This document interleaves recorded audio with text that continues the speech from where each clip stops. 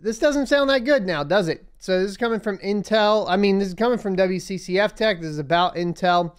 Grid infrastructure is joined by Argo Blockchain, Block Incorporated, and Hive Blockchain Technologies to become the first customer to work with Intel Block-Scale Application-Specific Integrated Circuit, or ASIC.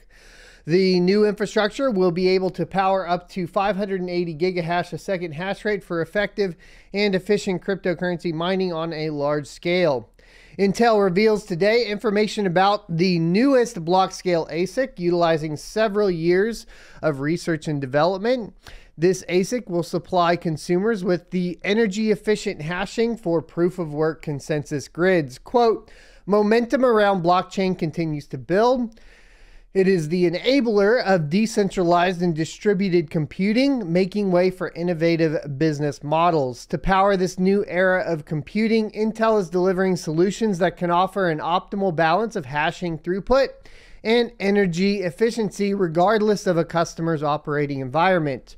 Intel's decades of R&D in cryptography, hashing techniques, and ultra-low voltage circuits make it possible for blockchain applications to scale their computing power without compromising on sustainability. End quote. That's from the Vice President and General Manager of Custom Compute in the Accelerated Computing Systems and Graphics Group of Intel. Compute requirement for blockchains operating proof-of-work consensus tools is rising rapidly due to resiliency and capability to scale without surrendering decentralization.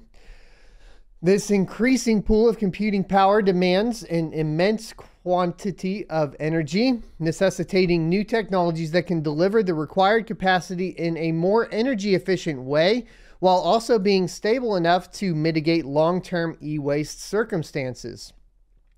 For proof-of-work algorithms consistent with the ASIC-based systems and SHA-256 hashing, the Intel block-scale ASIC will provide power efficiency and computing capacity required to reach scalability and sustainability.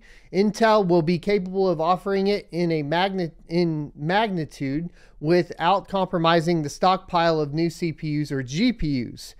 This is another quote coming from Jose Rios. It says, Intel is committed to advancing blockchain technology in a responsible way, and we're proud to collaborate with and provide solutions to companies that are creating a more sustainable cryptocurrency ecosystem globally.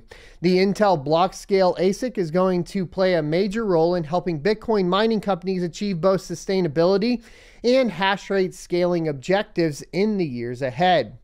And he is the General Manager of Blockchain and Business Solutions in the Accelerated Computing Systems and Graphics Group for Intel. Some key features for the Intel block-scale ASIC include dedicated secure hash algorithm 256, SHA-256 ASIC processor, up to 580 gigahash a second hash rate operating at 26 joules per terahash on the power efficiency scale. On-chip temperature and voltage sensing capabilities, support for up to 256 integrated circuits per chain, and reference hardware design and software stack to jumpstart customer systems development. Customers of Intel block-scale ASIC will begin to receive shipments starting in the third quarter of 2022. Beginning next year and into the future, Intel will be operating with providing future customers who convey the company's sustainability ideals. Let's go ahead and take a look at Bitmain real quick and compare that joules to terahash watts. So the newest, most efficient one that we have from Bitmain is going to be the S19 XP Hybrid, which is 20.89 joules per terahash. And that's supposedly, at this point, the most efficient one that you can currently purchase on the network. Other than, I guess, well, let's just compare it to the S19 Pro for the best, right? So 20, okay. So that would be 29.5 joules per terahash. And over here, we are at the 26 joules per terahash. So it falls somewhere in between the S19 XP Hybrid and the S19 Pro. It's not necessarily in my opinion, the most efficient thing out there, at least from what I can tell. But, you know, it is right on par to be competitive with Bitmain. I was expecting a little bit better, to be honest, at least up until we saw the leaks of course, the first gen of the BMZ1 chip, which didn't look to be that great. And then it was pretty disappointing. And of course, they said that it was going to get much better with, of course, BMZ2. It's much better, but it's not much better than the competition that's already out there.